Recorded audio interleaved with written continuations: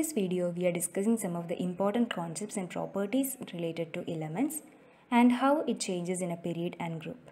They are atomic radius, ionic radius, ionization enthalpy, electron gain enthalpy, and electronegativity. In the section atomic radius, we can classify atomic radius into two types. That is, first one is covalent radius, that is related to non-metallic element, and the second one is a metallic radius, that is related to metals.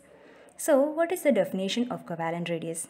If we consider two atoms bound by a single covalent bond, thus we can say that the distance between them, is the total distance, and the half of that distance is considered as a covalent radius. That is, by definition, half of the distance between two atoms when they are bound together by single covalent bond in a covalent molecule is called covalent radius. And if we consider, for example, in the case of chlorine molecule, the bond distance of chlorine molecule is 198 picometer. That consider the distance between the two atoms. The distance between the centers of two atoms is 198 picometer, and the distance of the covalent radius is equal to the half of that. That is 198 divided by 2, that is 99 picometer. If we consider in the case of metallic radius, that is similar, but in the case of metal, that is in a crystal, we can say that what is metallic radius? Half the internuclear distance between the metal cores in the metal crystal. Here we are considering metal cores in the metal crystal. Half of the distance separating them. That is a metallic radius. And if we consider copper atoms are metal, so the distance between the two copper atoms is 256 picometer. And so we can say the radius is half of it, that is 128 picometer exactly. Discussed what is meant by covalent radius, what is meant by metallic radius, or in general, what is atomic radius? What is atomic radius? But here we are discussing the trends in periodic table. That means how the atomic size decrease or increase, and in a period whether it increase or decrease, and in a group whether it increase or decrease, and these things are to be discussed in this section. That is, we can say that atomic size decrease across the period. So why is it decreasing across the period?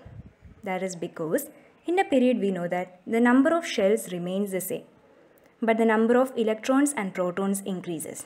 Thus the effective nuclear charge increases, and because of this reason atomic size decrease across the period. And if we consider from a group, if we consider from coming down the group, we can say that there are more shells present. More shells are present, and because of that reason shielding effect outweighs.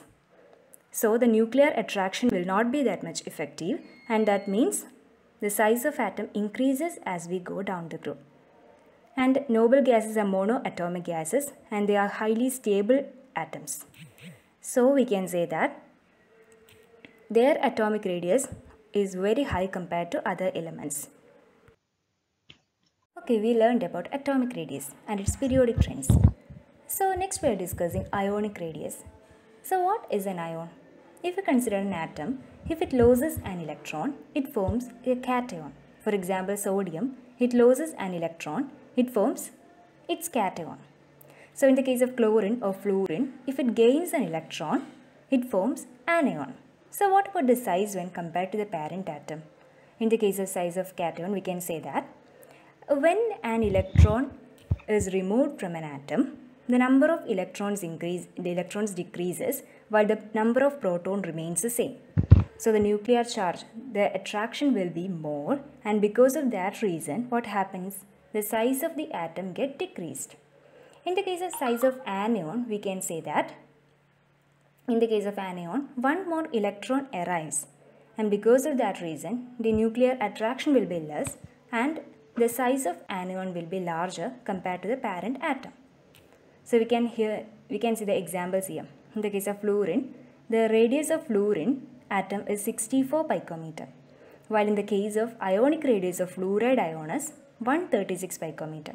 One more electron arises, and because of that reason, the size of the anion increases. And in the case of sodium atom, it is 186 picometer. When an electron is lost, it forms Na plus ion.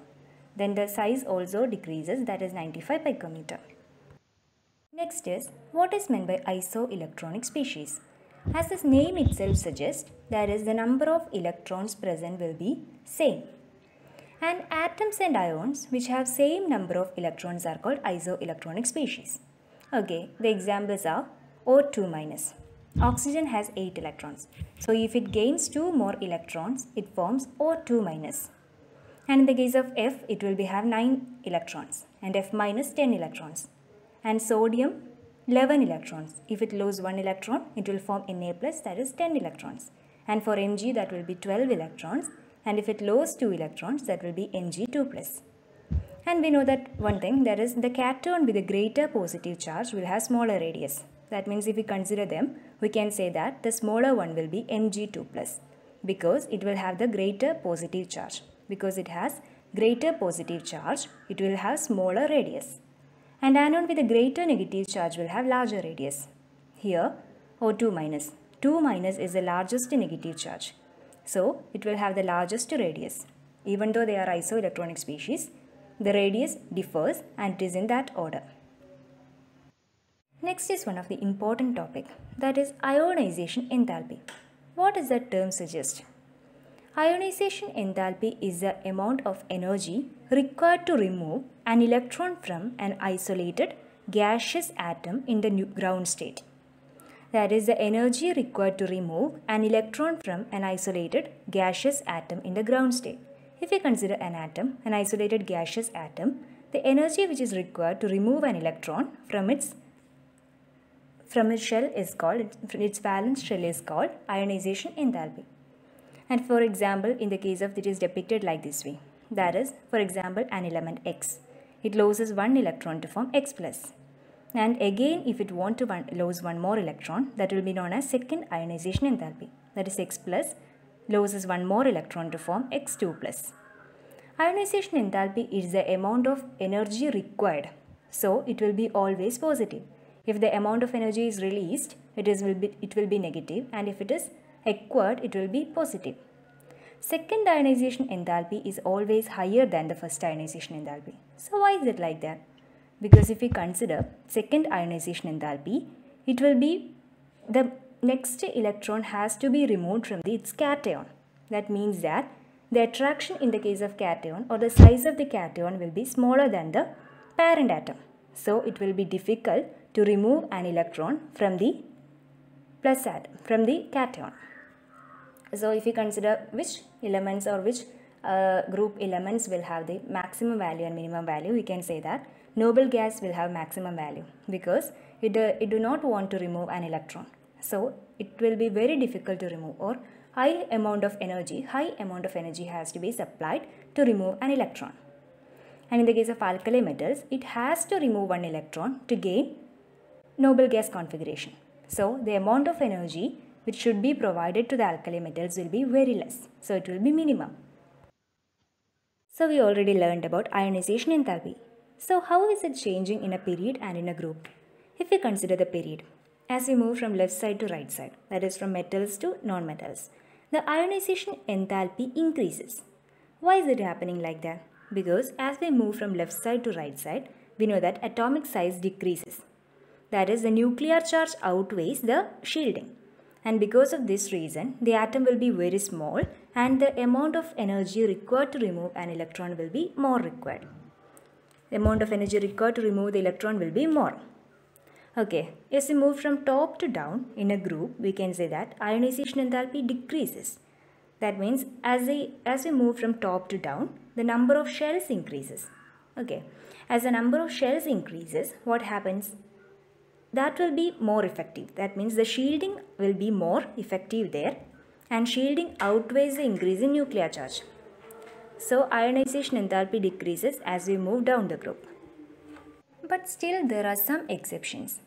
In the case of boron, we can say that the configuration of boron is 1s2, 2s2, 2p1. And the configuration of beryllium is 1s2, 2s2. So according to this theory, ionization enthalpy increases across the period. Ionization enthalpy should be more for boron compared to beryllium. But the ionization enthalpy is actually a little bit less compared to beryllium. So why is it happening? We know that in the case of boron, 1s2, 2s2, 2p1. That indicates last electron enters into p subshell, p orbital. And in the case of beryllium, 1s2, 2s2. That means the last electron enters into s orbital. So when it enters to s orbital, there is a specialty, that is s orbital have more penetrating power compared to p orbital. So it will be more difficult to remove the electron from that atom. Moreover, the beryllium is fully filled there. So we can say that is the reason why the ionization enthalpy of boron is slightly less than that of beryllium. In the case of oxygen and nitrogen, the first ionization enthalpy of oxygen is less than that of nitrogen. So why is it like that? In the case of oxygen, we can say that the configuration is 1s2, 2s2, 2p4. In the case of nitrogen, that is 1s2, 2s2, 2p3. That means all the p orbitals, 3 p orbitals, that is px, py and pz are half filled in the case of nitrogen atom. But in the case of oxygen, all the 2 are half filled and 1 is fully filled. So there will be repulsion in that orbital, and because of that reason, the energy required to remove an electron from oxygen is less compared to that of nitrogen. Next is electron gain enthalpy. So what is an electron gain enthalpy? As the name suggests, that is amount of energy term that is related to gaining of an electron. So we can say that by definition, the measure of the ease with which an atom adds an electron to form an anion. How easily an atom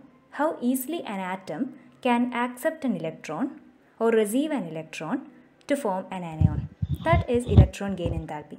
So for many electrons, electron gain enthalpy is negative. So why is it like that? The amount of energy is released in the case of electron gain enthalpy. That means while accepting an electron, an amount of energy is released. So that is known as electron gain enthalpy. And we can say that for many elements, electron gain enthalpy is negative.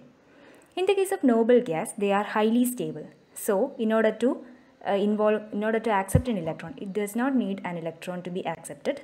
It does not need an electron. So we can say that it have large positive electron gain enthalpy. If I can say that electron gain enthalpy becomes more and more negative as we move from left to right, that is across a period. So the chlorine, bromine, all these elements have the highest negative value in the case of electron gain enthalpy. And as we move from top to down in a group, we can say that electron gain enthalpy value will be less negative. That will be more in the top and less will be in the down part. Oxygen and fluorine are considered to be the highly in the right side of the periodic table. So it has to be negative. It has to be highly negative, but actually it is less negative compared to sulfur and chlorine. Why is it like that? Because in the case of oxygen and fluorine, they are very small elements. That means the last electron gets filled in the p orbital. That means 2p orbital. And for example, in the case of chlorine, it will be in the 3p orbital, so there will be no problem. But in the case of oxygen and fluorine, it gets into the 2p orbital. There will be high repulsion. There will be repulsive in nature. So we can say that there is an exception in the case of oxygen and fluorine, that will be less negative related to sulfur and chlorine. What is meant by electronegativity? The electron gain enthalpy and electronegativity are highly related terms but quite different from each other. Both are related to gaining of electron, but in the case of electronegativity, that is the ability of an atom in a chemical compound to attract shared electrons to itself. This is the ability to attract, while that is in the case of electron gain enthalpy, that is the ability to accept an electron.